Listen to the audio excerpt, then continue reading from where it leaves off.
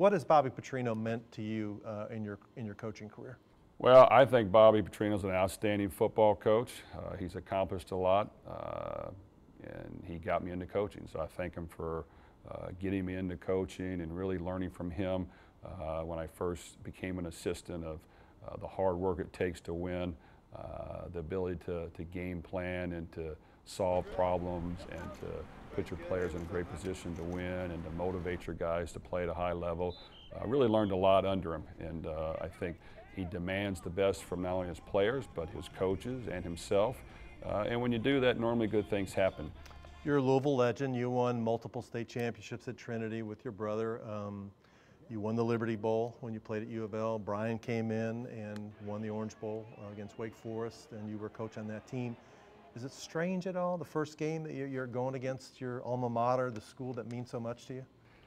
Well, it's a interesting scenario. Without question, Louisville means a lot to myself and our family, and you know, we love the area. We've been able to accomplish some things there, do it around people that we like and that have been a part of it, and that we want everybody to feel part of our team, and they've been a big part of any success we've had along the way. And you know, to play against a school that you went to and coached at and played at around a bunch of people you know is challenging.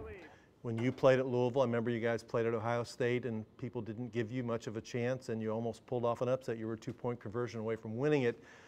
You guys are a 4-touchdown underdog, I think, against Louisville. How do you deal with attacking the Cardinals? Well, it's a tough matchup for us, and we understand that. They're well coached by Coach Petrino and his staff. They got the Heisman Trophy winner that he's an outstanding player. I mean, not only is he a great quarterback, but he's a tremendous athlete. He can run the ball. He can, when you think you've called the right blitz or got him, he's going to escape, and sometimes escape and go all the way for a touchdown. So that's the dilemma, is how can we contain him? How can we not allow him to just really run all over us and make plays with his arm and feet? Sleepless nights thinking about Lamar? The fact that they're so good and he's so dangerous does scare you. But you know what? That's why you play the game. So you know what? I'll feel confident as we get to the game. We'll have to have a plan for everything. We'll have to be able to adjust to certain things because he is so dynamic.